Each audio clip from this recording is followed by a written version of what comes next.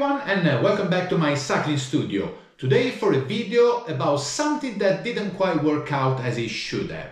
Yes, the other day I was with my friends in Richmond Park. We were going through the flat section, Prairie Lane. I was pushing maybe 3,000, 5,000 watts, I don't know exactly.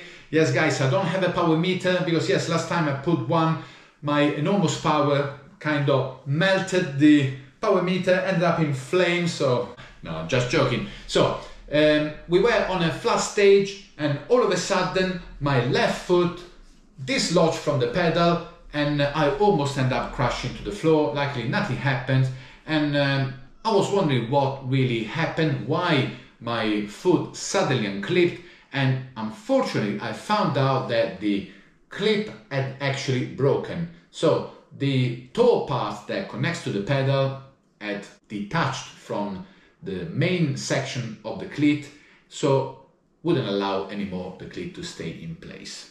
Very disappointing. I have to say that the cleats that failed were the Decathlon Rysel ones. Yes, I rotate 3 sets of shoes. I do have 2 RC7 Shimano, and on the white Shimano RC7 I do have the Rysel cleats.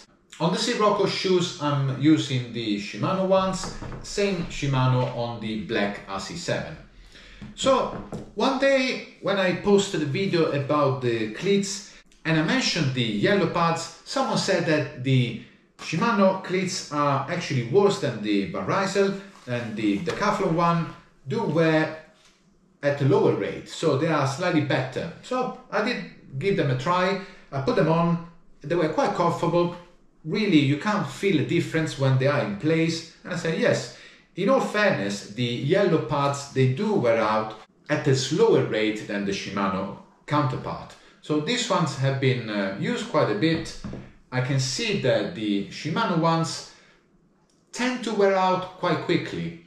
But the yellow elements are only there for avoid you slipping when walking. So they don't really affect the clipping or the engagement of the shoes with the pedals. So it is something that is not really connected with the cycling efficiency. So yes, unfortunately, even though the Rysel do have a better yellow pads, the cleat itself seems to be weaker than the Shimano counterparts. So let's have a look at how the cleats are designed and the differences between a brand new Decathlon Rysel one and the Shimano SPD-SL cleats.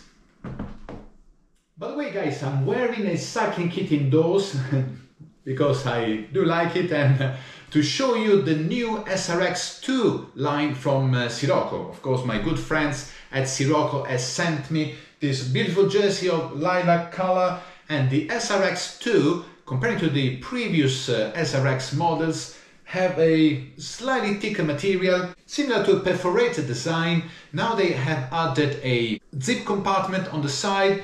I'm still wearing medium, but of course now it's on the very tight end. I don't mind. I'm 185 centimeters tall, 86, 87 kilos. So medium for me is to the very end. Maybe I could wear large as well if I were more sensible.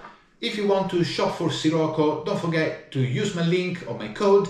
You can get a 10% extra discount on top of all the available promotion, and I thank you for your support. Let's see the differences between the two cleats. Both are marked as yellow, so the yellow cleats are the ones that offer a little bit more float, and I do believe that the float is essential to be comfortable on the bike. Me personally, when I sit a little bit more upright, my toes tend to go a little bit outwards. When I push really hard on the nose, my toes goes a little bit inwards. So having the float for me is essential to allow a really comfortable position on the bike. Don't forget to watch my video about the clip positioning because I'm very proud of it. Although they look similar from the outside, the Decathlon one is built in 2 pieces. I'm not sure why they decided to do this construction, and also the front and the rear looks like they have an insert from a different plastic. So the section is not continuous plastic, but there is a different grade of plastic possibly inserted at the front and the back. while the Shimano ones is all the same material all together in black. And this could be possibly the weak spot for the Decathlon cleats, where the front toe detached and allowed the unclip from the pedal. You can clearly see that the front section is broken. I did notice, in all fairness, in the days coming up to the failure, that it was slightly more difficult to clip in the left foot. I didn't know why. I thought there was some dirt in the pedal or the cleat, so I didn't really pay much attention to it. I should have, in hindsight. Now, I do use the shoes with similar rate. I do walk back and forth the bike when I go to work. I do have a couple of flights of stairs, but I don't really go for long walks or on rough terrains. So I'm not sure whether I did have any particular impact on these cleats. So this is something really I would not have expected for the cleats to break, because when you push hard, you kind of move out of the saddle in the front, so you tend to push rather than vertically. You move to a situation where you push from the front to the back, and the pressure on the front of the pedal is higher, and yes, this breakage should not have happened, and could have been even worse in terms of consequences if I had hit the ground. The Shimano construction seems a bit beefier.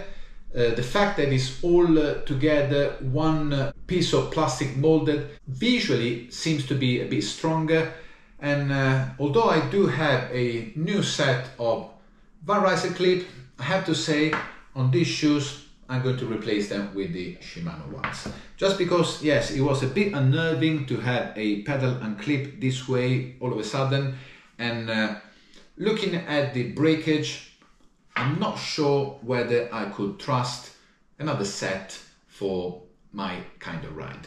I really like Decathlon. I shop quite regularly with them.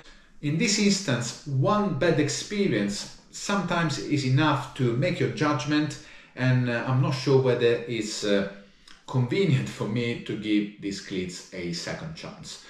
Guys, let me know in the comments your experience. If you did have some breakage on the Shimano cleats as well, it might have happened.